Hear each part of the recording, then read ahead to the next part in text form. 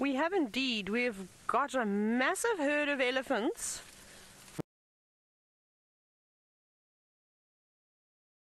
Guys, hello, relax.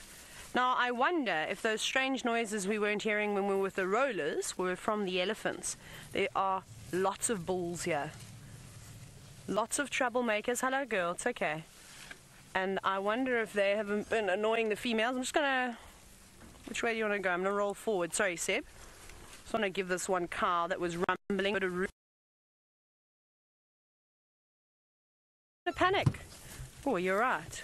Did you almost fall out the car? That would have been terrible. Oh, sorry, yes, the camera almost fell off of the tripod. But luckily, crisis averted. Well done, Seb. Ninja reflexes. Something has definitely upset these Ellies. You can see they're not happy. And the matriarch of this herd, she's quite a big cow. She seems to be quite stressed as well. It's this one just walking behind us. You can see we show her, she's going to disappear, but she's secreting liquid from her temporal gland. She was rumbling quite loudly.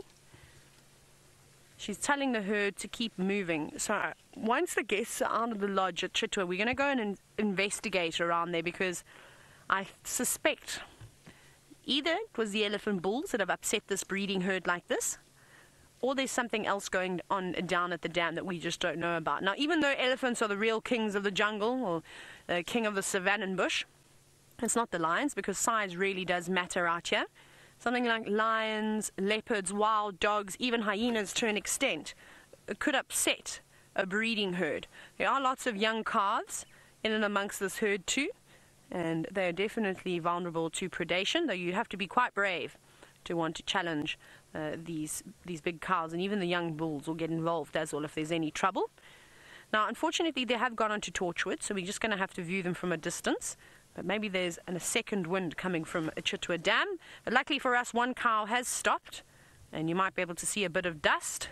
She's having a sand bath at the moment. She's found herself a nice spot. They must have had a drink of water. Didn't look like they were splashing around in it, though. I didn't actually see any water on their bodies at all. They definitely ran across. Now, that wasn't even the first group.